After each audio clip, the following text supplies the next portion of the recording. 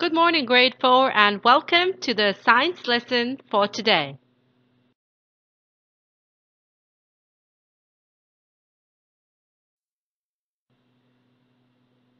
Today we will be learning about invertebrates.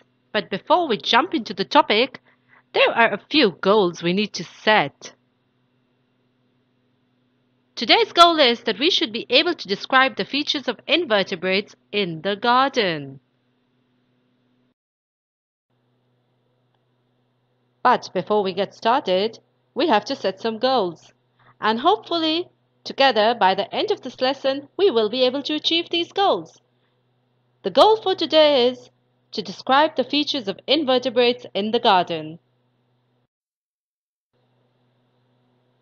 We all know that animals are living things. They eat, they move, they breathe, they reproduce. But within the animal kingdom, there is a huge variety of animals. For instance, look at the crow, and then look at the tiny butterfly, or look at the giant elephant, and look at the gigantic whale. And then you have the speedy fox and the speedy horse, and the cheetah that runs very fast. This is the diversity of life. But within this diversity, there are marked differences, very prominent differences, that classify animals into different groups. The first difference is vertebrates versus invertebrates. Vertebrates are animals with a backbone, and invertebrates are animals without a backbone.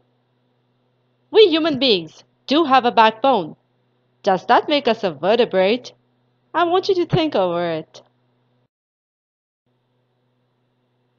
Here is a picture of a few vertebrates for you to help you understand the term vertebrate better.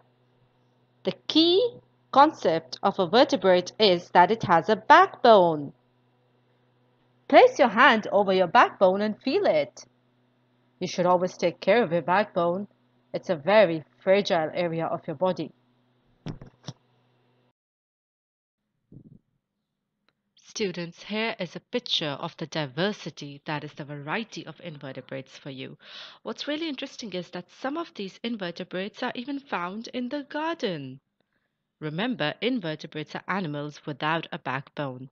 An interesting fact about invertebrates is that 95% of them account for all the animal species on planet Earth. That's a very large percentage. Invertebrates range from ants to bees, butterflies and moths, bugs, beetles, grasshoppers and crickets, earthworms, and even dragonflies. They are a very diverse group of animals. Look at them. Some of them have wings, some of them do not have wings. I see some with very prominent legs, and then there's some without the legs. That's a lot of diversity in the features of invertebrates. Folks, here's a picture of a couple of invertebrates for you. Now, what's so interesting is some of these invertebrates might be in your garden right now. There are also invertebrates in your house. For instance, the ant. Yes, the ants are everywhere. So once again, just a gentle reminder, invertebrates are animals without a backbone.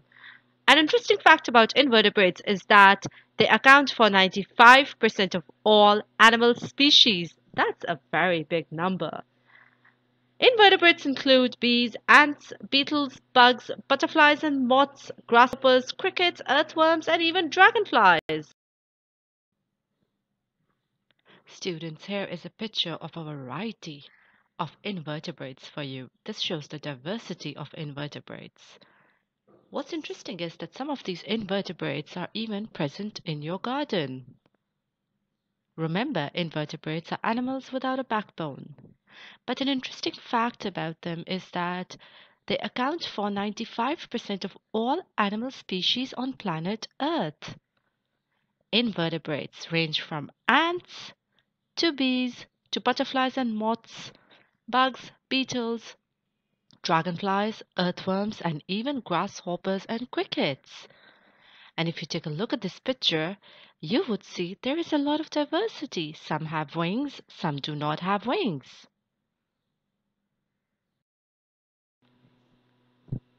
Keeping in mind the previous picture with the diversity of invertebrates in it, what all features did you observe? Did you observe any invertebrate with wings? Or any with antennas, perhaps shells, or even segmented bodies? What features do you observe in this invertebrate? Can you guess which invertebrate this is? Do you think the body is segmented? And how about this invertebrate? Can you figure out which one it is? Look how slimy it is, and it seems very soft to touch. It's so wiggly and flexible. Oh, it's flexible because it does not have a backbone. It's an invertebrate.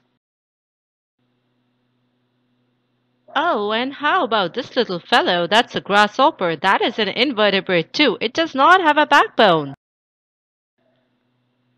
And here is the butterfly, one of the most beautiful invertebrates from the animal kingdom. The butterfly does not have a backbone either because it's an invertebrate. I'm sure we're all familiar with this invertebrate. It's an ant. It's time to test our knowledge about invertebrates. What are invertebrates? That's your class assessment. And to give any 5 examples, well, invertebrates are animals without backbones, such as earthworms, butterflies, millipedes, snails, dragonflies, moth, and even cricket.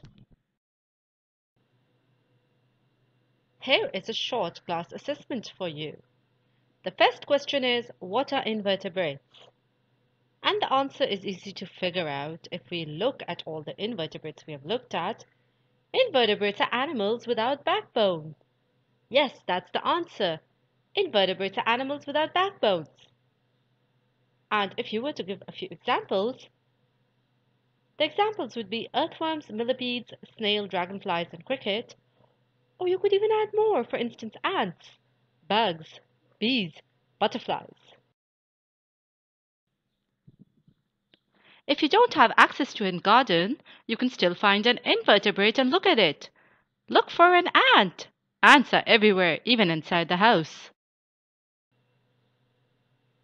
If you do not have access to a garden, that's completely fine. You can still find an invertebrate. For instance, an invertebrate such as the ant inside your house and make your observations.